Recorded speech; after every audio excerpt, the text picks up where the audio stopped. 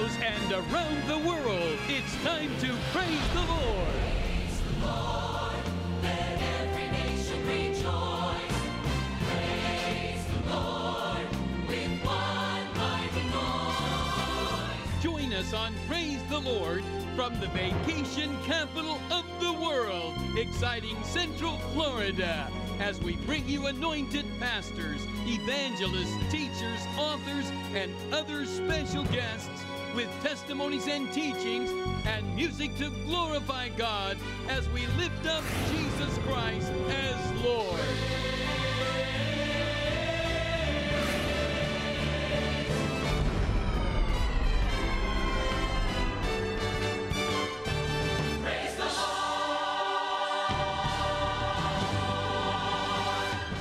Praise the Lord, everybody. Welcome to our Praise the Lord program today. I'm Pastor Gerson Tirado. I'm honored to pastor Generation of Faith Church in Kissimmee, Florida. And we're coming to you to the whole world, not only to Florida, where we're coming to you from Orlando, Florida. A lot of people, come here in vacations and they go to the parks. But I believe that God is starting something new in Orlando. As I was preparing for this program, I was meditating in the word, in the book of the prophet Jeremiah, chapter 1. And the word says, before you were born, before I formed you in the womb, I set you apart as a prophet to the nations. And then he gives him promises. He says to Jeremiah, I anointed you as a prophet to bring down, to build, to root out, to plant.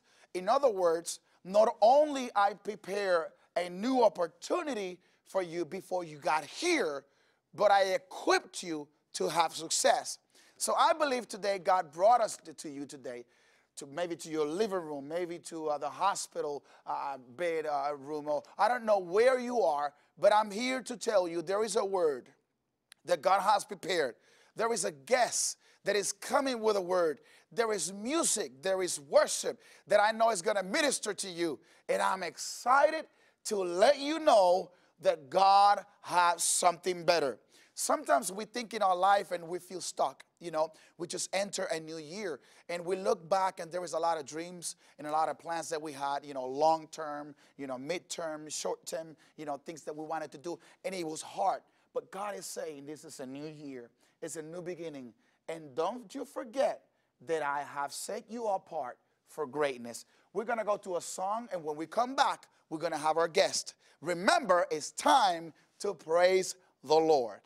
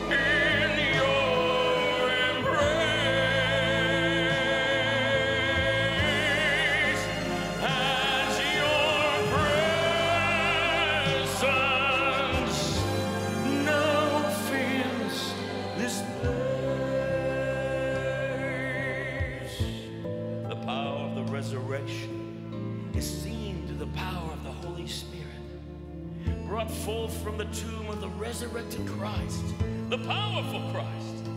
And through his resurrection, he completed a plan of salvation. And he obtained a name that's above every name, that at the name of Jesus, every knee shall bow and every tongue will confess that he is Lord to the glory of God the Father. And right now he sits at his right-hand side, for we all have an intercessor, and we are free in the power of his Holy Spirit. Hallelujah! Oh, the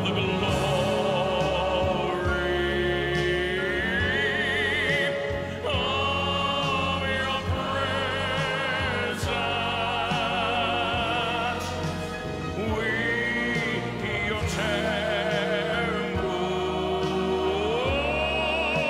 gives you reverence.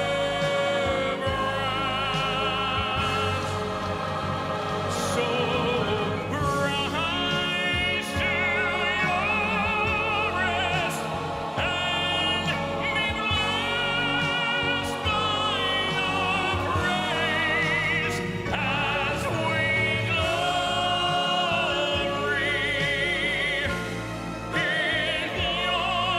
in your embrace, as your presence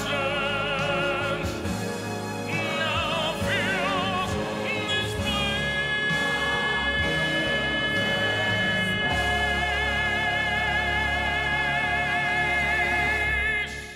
My God, my God, my God, the glory of the Lord, please come and fill this place. We have pastor here, Pablo Fonseca, but before we start with you, I just want to read up scripture that I have in my spirit, and then you and I are going to take off like wild mans Amen. and just speak about the word of God. Amen. Is that all right with you? Amen. The word says in Jeremiah chapter 1, verse 5, and I'm going to use the Amplified version, it says, before I formed you in the womb, I knew you. And I approached you as my chosen instrument. And before you were born, I consecrated you to myself as my own. My God, what a word. I have appointed you as a prophet to the nations. Then I said, ah, Lord, God, behold, I do not know how to speak, for I am only a young man. But the Lord said to me, do not say, I'm only a young man, because everywhere I send you, you shall go. And whatever I command you, you shall speak. Do not be afraid. This is the powerful one. Do not be afraid of their hostile faces. Did you hear me? You're going to confront situations in life where people are going to give you the look. You're not going to make it. You were not built for this. You don't come from the right family. You don't come from the right church. You don't come from the right city. But God is sending us today to tell you that do not be afraid of their faces, because he has appointed you, set you apart as his own for what? To protect you. And then he said to me, behold, hear me, I have put my words in your mouth. I have appointed you this day over nations and over kingdoms, to uproot and break down, to destroy and to overthrow, to build and to plant. Amen. What a word. Amen. And we have here today at Praise the Lord again, one of our regular guests here. He's been a blessing. He's reaching millions of people. He's 22 years old. He had an encounter with God at 10 years old. He wrote his first book at 17. Come on, put your hands together here and in your house for the man of God, Pastor Pablo Fonseca, the man that God has put his word over his mouth. Amen. Welcome. Amen, Pastor Gerson. It's an honor for me to be here, for you to have me here, TBN, and to be a living witness and testimony around the world to see what God has done in our life when we just simply say yes to God. When you say yes to God, God comes from our future to speak to us in the now. And if there's somebody that knows us better than ourselves, it's him. Amen. Because God has, he knows us like you were reading that powerful scripture. Before we were born, before we existed, he formed us. And when God calls us it's very intimidating, especially at a young age. Yes, I know that yes. you were also called at a young age. Yes. So it's very intimidating when we're like, wow, what is it that we're gonna say? We're in front of a crowd I don't now. know how to talk now to I don't know how to talk to people. I don't know what is. I'm reaching a larger crowd that are much older than I am. So Yes. how can we approach And this? they give you the face. Of course, they give you A that lot of face. the They give you times. that look. And Yeah. what the most amazing part about this is that age is just a number. As young ministers of the Lord, as you and I, we're just like road signs. Let's just put it like that. We lead people to Jesus. You have unforgiveness. The word speaks about how we can lead that to Jesus. You have difficulties. You have weaknesses. As a matter of fact, we all have weaknesses. Yes. But Satan tries to utilize those weaknesses to paralyze us. When Paul speaks in the book of 1 Corinthians, he says, in our weaknesses, he becomes strong. Yes. So we have to focus in the strength of God, which we can do all things through him who gives us the strength. Amen. Instead of focusing in the weaknesses that are there to also glorify God. I'll tell you, that scripture is powerful because it says, and I'm going to paraphrase now, it says, I put you together with my own hands. Before I put your right arm, I put your left arm, and then your legs together. And when I built you, I built you with purpose. Yes. You're not a mistake. You're not something that just happened. You're not an unplanned baby. Yes. You are here with a purpose. And when you realize that, that purpose for you was created before you were created. Then you find out that when you came here, it was just the beginning of the fulfillment of God's idea Yes. of who you are now. Yes. And it's powerful to me because you touched something powerful about our weaknesses. Yes. This is my belief. Yes. I believe that God on purpose left some areas in our life that he is the only one Of course. that can make us strong. So we need him. Yes. So we go back to him. Yes. So we have that moment where he can find a right channel to just release his power and get his glory. Wow. And this was a young man. Yes. A young man called in a difficult time. Pastor, we're living in difficult times. We are. Just watch the news. Everything is bad news, negative words. But we are here today to give you good news. Yes. That's why I started the program today this saying, praise the Lord. Yes. Praise the Let Lord. everything that has breath, praise ye the Lord. Why? Because he has prepared better days Yes. for his children. Yes. Only God has the authority to change reality. Yes. Reality tells us that we're in dismay. Reality tells us that we're in bankruptcy. Reality tells us that we're about to get a divorce. Reality tells us many things. But when you believe and when you praise the Lord, God changes that reality. Amen. God speaks life where there is death. Yes. Reality tells us that Lazarus was dead. Reality tells us that when Jeremiah was lifted up, as you would say, they were living in horrible times. But like you said, God has an idea.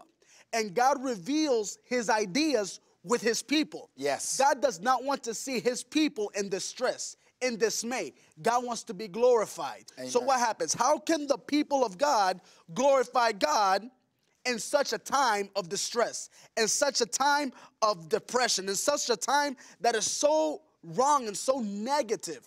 There's so much negative in this world. So what happens? God has to change that reality. In the midst of depression, in the midst that this nation may be going down, in the midst of all that, he is glorified. And there's something positive and there's something glorified that comes out of the midst. There's resurrection. I always say, without crucifixion, there's no resurrection. Yes. We first have to see the death in order to see the life. We have to be glorify broken to the be able Lord. to be Yes. built back We have again. to be broken to be built. We have. Yes. And I tell you, I am a witness of that because many years ago, 15 years ago, I was sitting in a church, just being a musician, playing the guitar, and being, I always say this because servanthood is so important. Yes.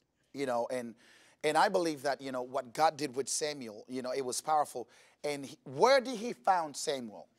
He found them in the temple. He found them doing things for him. He found them serving. Yes. And the Lord found me serving, and this evangelist came from Tuabaja, Puerto Rico, and he called me out from the congregation, and he said, "You're going to preach." And I'm thinking to myself, like, what? I don't even know how to talk.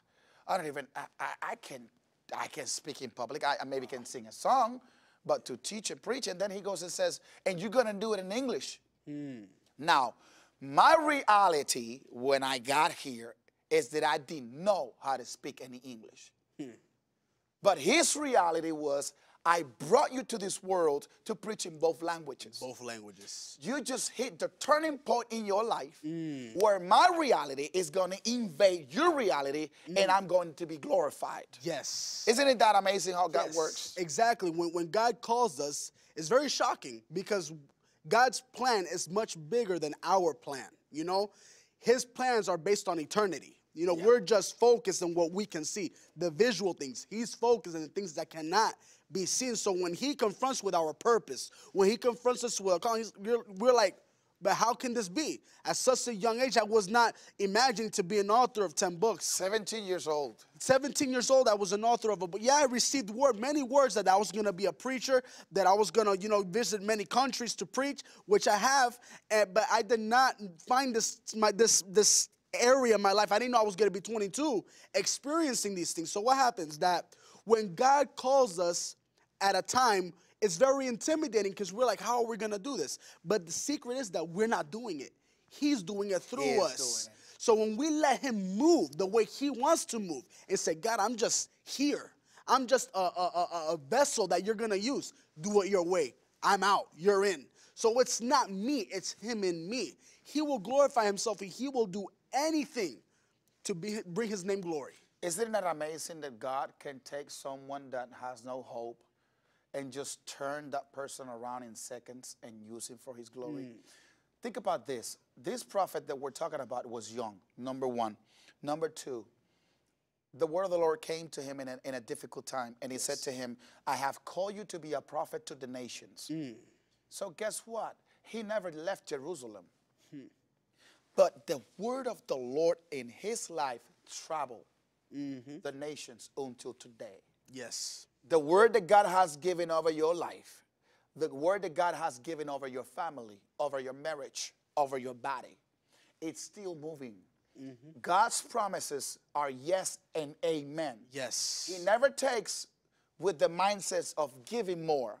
He never asked with the mindset of multiplying. Yes. So at this very moment, I just want to encourage somebody and tell that person that if I'm 37, he's 22, and we're doing this, you can do it. God is not a respecter of a person, and he wants to do it with you that are in jail. I've been in jail. He wants to do it with you that you're maybe in drugs. I was a drug addict. He wants to do it with you that are very much involved in crime. God took me out of there too. He wants to do it with you that you're a young man in church. He did it with him. He wants to do it with you if you say yes. He said yes. 22 years old. Think about this. 10 books.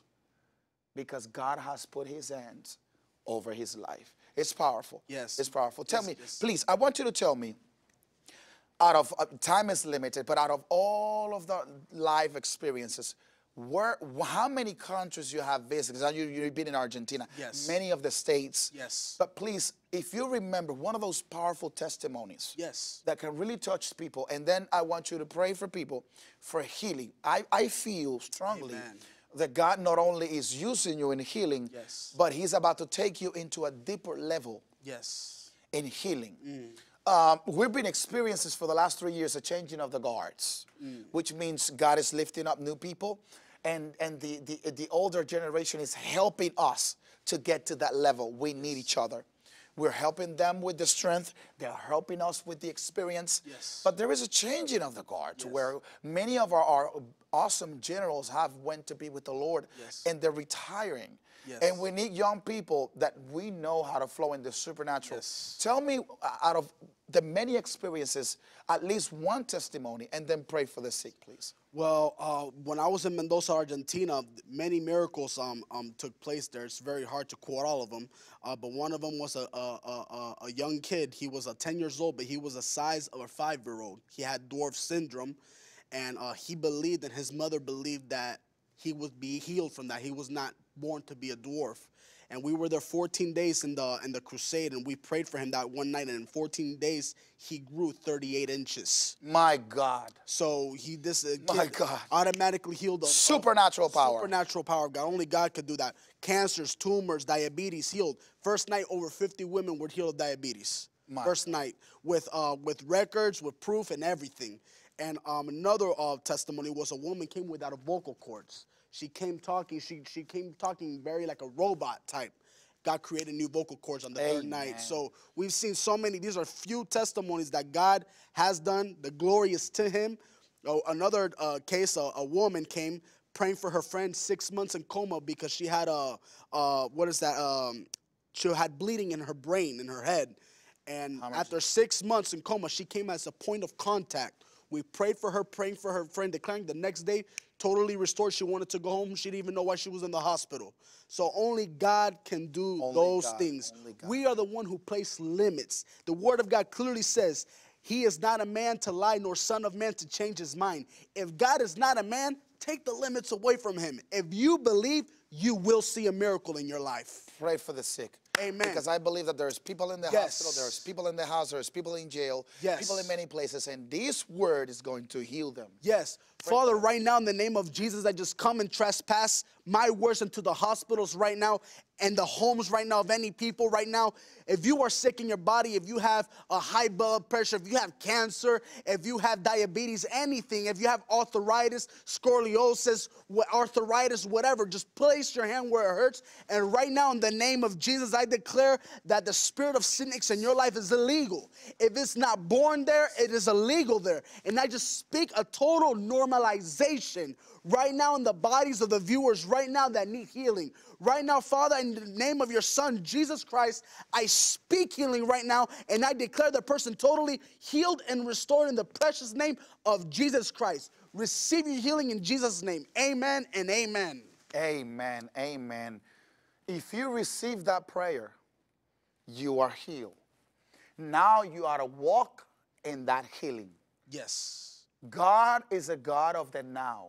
Yes. And He doesn't want you to keep living your life the same way. Yes. There is a reason why you turn on your television today. There is a reason why you're locked in your computer to this program today. There is a reason why you're maybe going through YouTube today. And God is telling you the same way I put Jeremiah together, I put this guy together to bring healing to the nations. And he prayed for you. And I believe that God did it. I believe that God did it. He did it. Tell me, what plans coming on soon you have? Because I feel like, you know, we should be teaching our young people how to pray for the sick, how to move in the supernatural. Are you doing any kind of discipleship in your church? Or I just finished writing my own apostolic discipleship book, a 300-page pure discipleship. I teach people how to pray correctly, how to believe correctly, how to ask correctly. I teach people how to speak in faith, how to speak words of promises and not of problems. Many times our prayers are focused on the problems. And we cannot be praying problems because the Word of God says in Proverbs chapter 6, verse 2, look it up. It says that we are tangled, we are knotted with our own words, and we are imprisoned, captivated with the words that we declare out of our mouth. So if we speak promise, the Word of God says in Joel 3:10, it says, let the weak say, I'm strong. It says, call out the things that are not as though they were. We have to know how to pray. We have to know how to declare.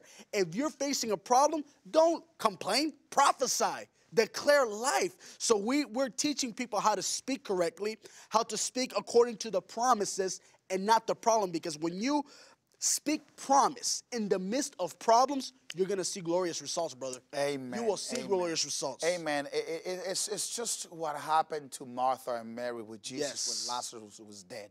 Yes. You know, he comes into the situation like he's coming to you today, and they felt he was late. Yes. So I always imagine this, you know, in my mind, because I like to imagine things and them two having a little attitude. Yes. You know, like, you should have been here, you know. You know how many times we spent time together at the house and you came and we fed you good, you know, we served you. Yes. And now that we needed you, you didn't come on time. You were late. And Jesus said he's going to be resurrected And the answer was this: yes, we know in the future. They answer with hope. Yes. We hope one day, you know the song. Yes. And he said, no, no, no, no, honey, you need to look at me. It is not one day. I am the resurrection, and the life.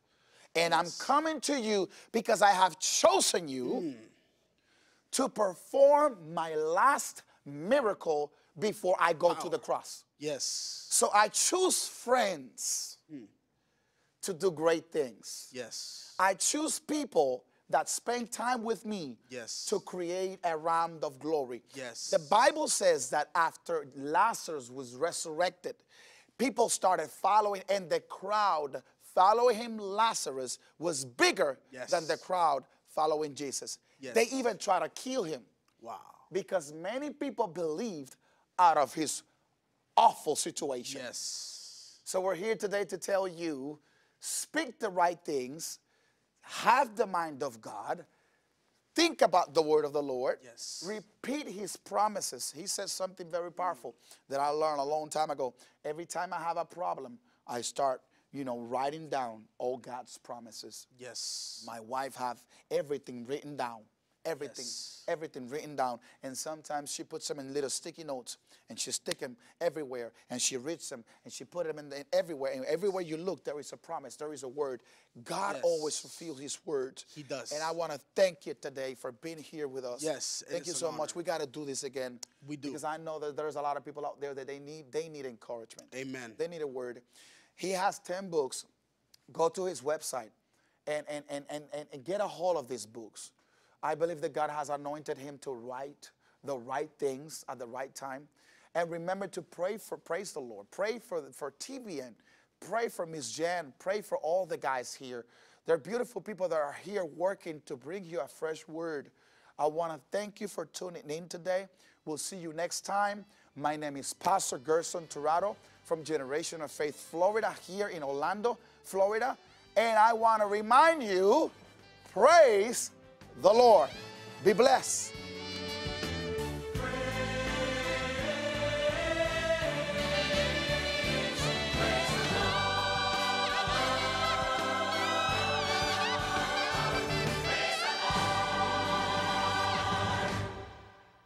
This program has been brought to you through the prayers and contributions of our faithful partners throughout North America and the world.